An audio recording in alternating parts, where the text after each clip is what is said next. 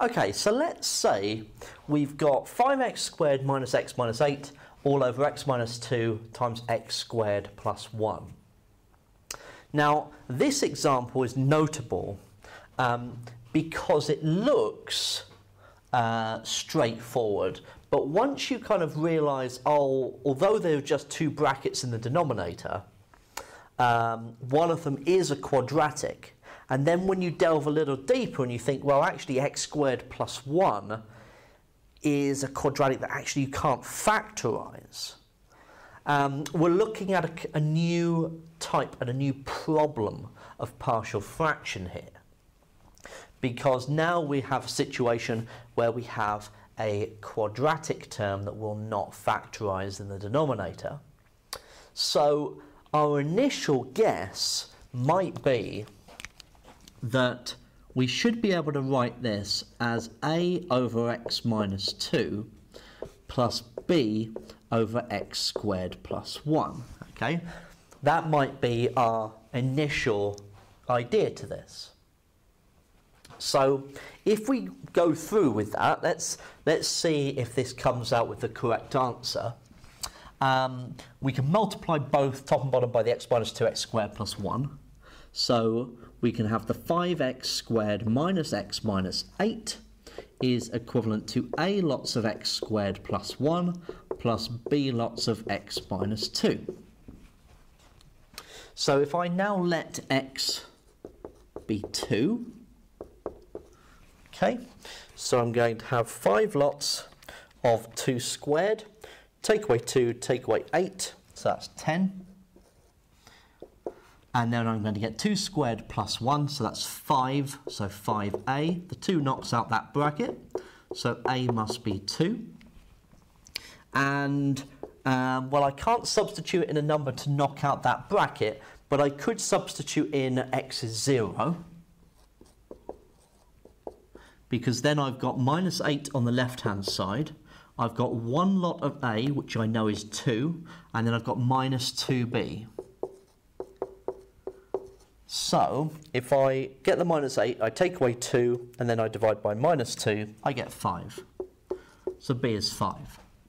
So what I'm saying is that 5x squared minus x minus 8 over x minus 2 x squared plus 1 should be written as 2 over x minus 2 plus 5 over x squared plus 1.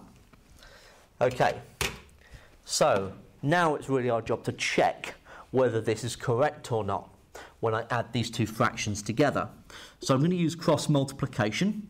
So I'm going to have 2 lots of the x squared plus 1, so 2x squared plus 2 over x minus 2 x squared plus 1 plus 5 lots of x minus 2, so 5x minus 10 over x minus 2 x squared plus 1. Now the denominator is the same. We can add the numerators, so 2x squared plus 5x minus 8 over x minus 2 x squared plus 1, which clearly isn't the same. Okay, so there, once again, you know, there was nothing algebraically that was wrong. It was just that our assumption at the beginning has to be wrong. In other words, it's not necessarily the case that you can say that this must be in that format. Okay? The question you've got to ask yourself is, well, why is it that when we write out partial fractions, do we always have the numerators in each of the partial fractions as a constant term, whereas the denominator is a linear term? Okay, so, you know, whenever we write these out, so in this case, for example, we've got this 2 over x minus 2, the numerator is always 1 less power of x than the denominator. Okay? However, we don't have that for our 5 over x squared plus 1, because what we must do is we must account for the possibility that in order to keep it an improper fraction, or sorry, a proper fraction, okay, in order to keep it like that, we could still have a linear term in the numerator and the quadratic term in the denominator. So we could have a linear term. And so really what we should have done is explored the possibility of the numerator being something like bx plus c, a linear term. Because there is a potential that b could turn out to be 0, in which case we return to the situation from before, so that could still work, but it could have the linear term there, the bx. So b doesn't have to necessarily be 0. So let's see what happens in this situation. Okay, so if we work it through like this, let's see if it works out. So we've got the 5x squared minus x minus 8, and then you're multiplying both sides by the x minus 2x squared plus 1. So a gets the x squared plus 1, and the bx plus c, which must go in a bracket of its own, gets the x minus 2. So now if we let x be 2, we get the 5 lots of 2 squared, take away 2, take away 8 is 10, so the left-hand side's 10. We're going to get 5 lots of a here, knocks out that bracket, so a is definitely 2. Now, what can I do? Well, what I can use here to knock out this x is to use x is 0. So if we let x be 0, then we're going to get minus 8 in the numerator. We're going to get 1 lot of a, so 2. The 0 will knock out the b, so I'm going to add that x. So I'm going to have c times minus 2, so minus 2c. So that means I can take 2 from the minus 8, then divide by minus 2. So c is 5. Okay, but I still need to find b. Now, because I've already used x as 0, it makes sense to use another value of x, okay, that is quite straightforward to use. So let x is 1, for example. So we're going to get 5, take away 1, take away 8 on the left-hand side, so minus 4. We're going to get 1 plus 1, so 2 lots of a, so that's 4. And we're going to get here b, so b plus c times by 1 take away 2, so minus 1. So minus 4 is 4 minus b minus 5. So minus 4 take away 4 plus 5 is minus 3. So that means that b would have to be 3.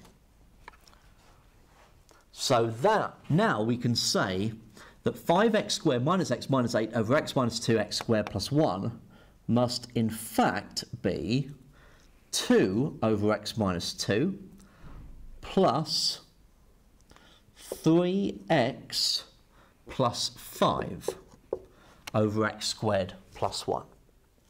Okay? So, might be a good idea to check that this is the case. So if we multiply both sides by the x squared plus 1, so cross multiply, so 2x squared plus 2. I'm going to do the x minus 2 times 3x plus 5. I'm just going to go it all in one bracket. So x minus 2 times 3x plus 5 will be 3x squared. We're going to get a minus 6x and a plus 5x, so minus x. And we're going to get 5 times minus 2, so minus 10 over x minus 2 x squared plus 1. So we get 2x squared plus 3x squared is 5x squared minus x, and 2 take away 10 is minus 8, all over x minus 2 x squared plus 1. So we can see that it's worked. Okay? So if then you wanted to extend this problem, okay, even further, to something like a quartic, for example, in the denominator, if I changed this to 5x squared minus x minus 8 over x minus 2 x squared, oh sorry, not x squared, x to the 4 plus 1. The x to the 4 plus 1 will still have no real roots. It can't be factorised, okay? You will still be able to write this as a over x minus 2, but you've got to account for the possibility of having any terms of x that are 1 power, up to 1 power less than the denominator. So it could be a cubic in the numerator. So bx cubed plus cx squared plus dx plus e over the x to the 4 plus 1. Okay? And you would then have to find a, b, c, d, and e. So this can be extended further than cubics. Okay? But we're going to see a couple of examples of this in the next video.